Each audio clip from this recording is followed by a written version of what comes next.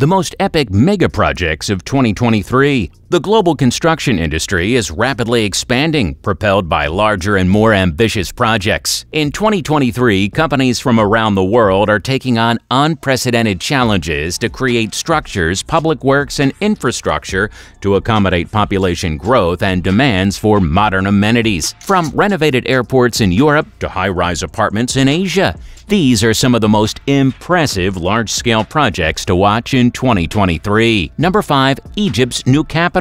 Sprawled across a patch of desert 4 times the size of Washington, D.C., a showy new capital is rising in Egypt. Imperial in scale and style, embodying the grandiose ambitions of President Abdel Fattah el-Sisi and his mantle as the country's unchallenged ruler. The new administrative capital just outside Cairo encompasses Africa's tallest building, a crystal pyramid, and a vast disc-shaped palace for Mr. el-Sisi, inspired by the symbols of an ancient Egyptian sun god. 6 years in the making, at an estimated cost of $59 billion, it is the grandest in a slew of mega-projects being built by a president determined to reshape Egypt. 8-lane highways swoop across the crumbling streets of Cairo, skirting ancient tombs and pyramids of Giza. Giant bridges, freshly built, span the Nile. A new summer capital gleams on the Mediterranean coast just outside the city of Alexandria. The projects, mostly constructed by the country's powerful military,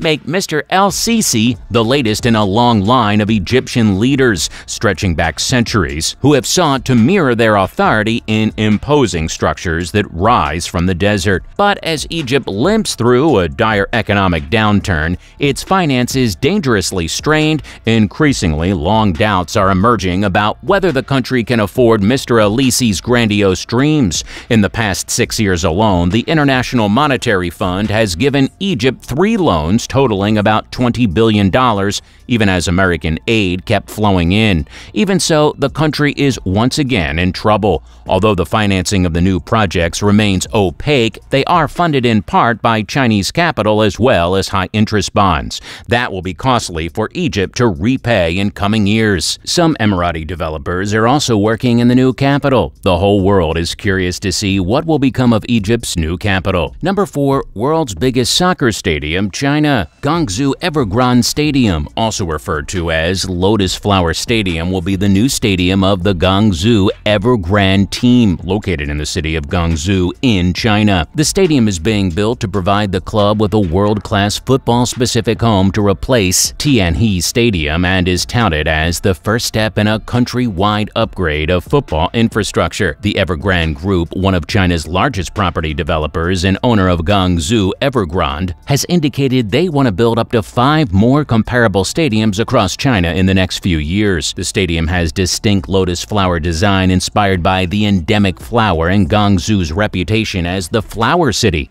With a capacity of 100,000 seats, it'll become the world's largest football-specific stadium, just surpassing Camp Nou. Guangzhou Evergrande Stadium is being built in the south of Guangzhou, next to Guangzhou South Railway Station. Construction started in April 2020 with expected completion around the end of 2023. It'll come at a cost of 12 billion won. Number 3. Tren Maya Railway Project, Mexico. The Tren Maya is a 1,554-kilometer railway project that will interconnect the major cities and tourist regions of the Yucatan Peninsula in Mexico. Also known as the Mayan Train Project, it will significantly improve transportation and economic growth in the country. The railway project, led by Mexico's National Fund for the Promotion of Tourism, will include 7 separate sections. Construction works started in 2020 with the first section of the Intercity Railway Project scheduled to commence operations in December 2023.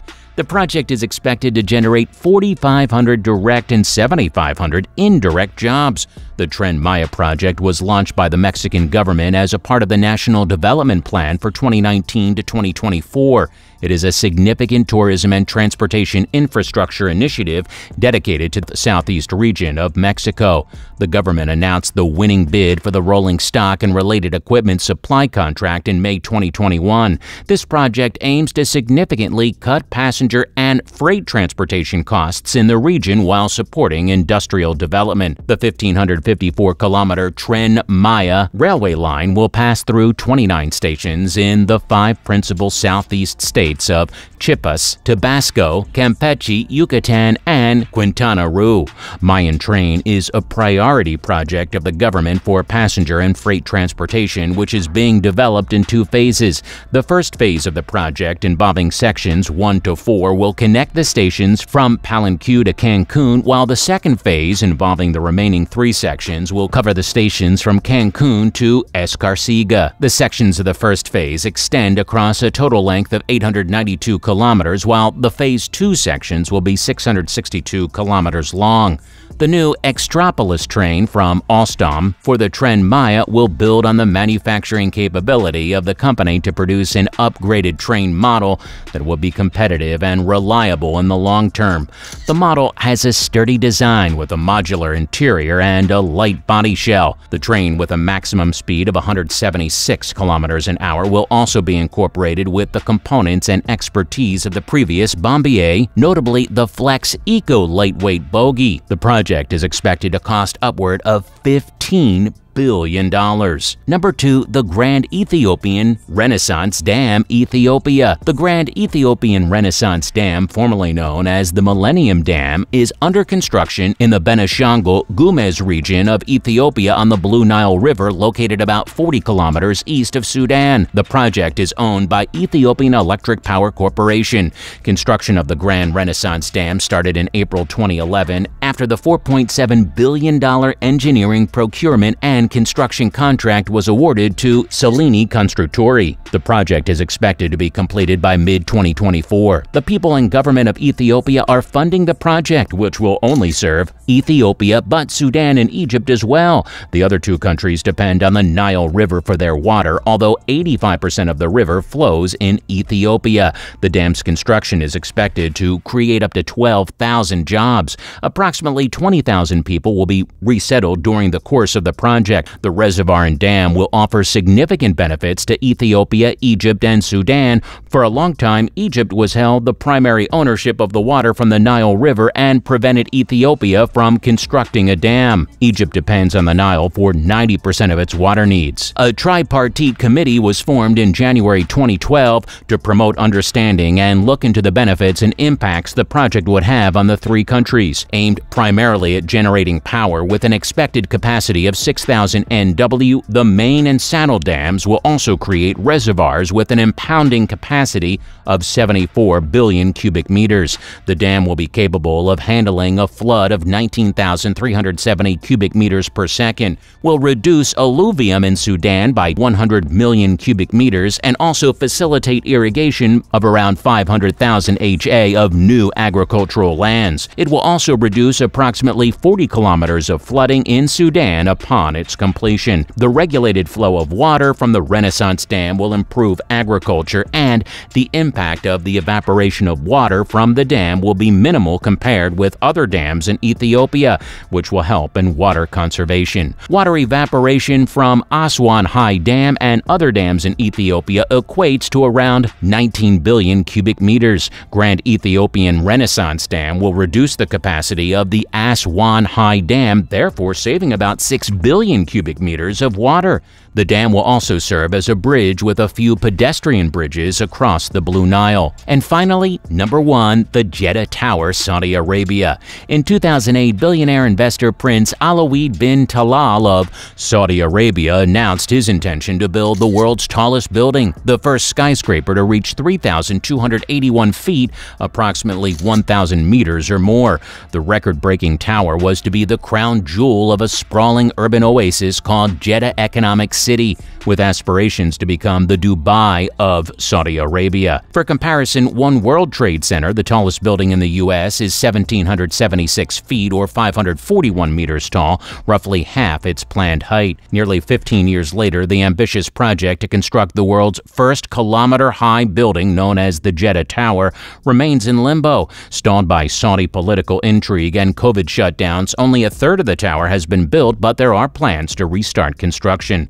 The website of the Jetta Economic Company, created by Prince Al-Walid and the Saudi bin Laden Group to develop the project, still launches with a splashy rendering of the sky-piercing Jetta Tower as and the words, "It's happening." The current title holder for the tallest building in the world is the Burj Khalifa in Dubai, measuring 2,717 feet, about 828 meters tall. The record-breaking building, designed by American architect Adrian Smith, achieved precisely what the creators of Dubai wanted it to do. When Saudi Prince Al Walid first set his sights on the building, the world's first kilometer-high tower, the Burj Khalifa was still under construction. However, the intention from the start was to replicate the Dubai model in Saudi Arabia. Jeddah Economic City would be the glimmering, futuristic metropolis on the Red Sea, featuring the world's new tallest building, the Jetta Tower.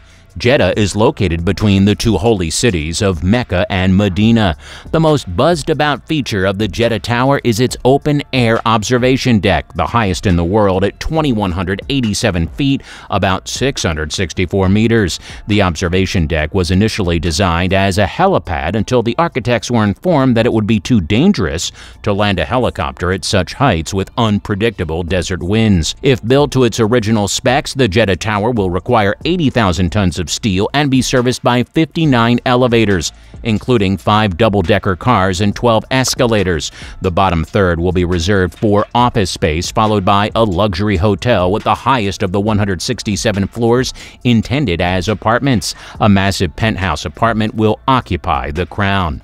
So there you have it. Which of these mega projects would you wish to visit once complete? Let us know in the comments section below. And that's it from us today. Until next time, thanks so much for watching.